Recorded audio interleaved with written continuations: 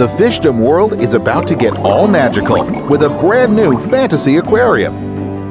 Come and meet a family of dragons. Never mind the sign, they're lovely creatures. The young hunter and the baby dragon like hanging around the mystical dragon tree, while their wise father, the sea dragon, entertains foreign travelers with his marine fairy tales. For the most curious Fishdomers, there's also a fairy house, a place of true wonders. Its guardian, the noble Sir Octopus in shining armor, is always there to protect the little fairies with his magical sword. Want your fish to be a part of this fantasy world? Then stay tuned for our magical December update. It's just about here.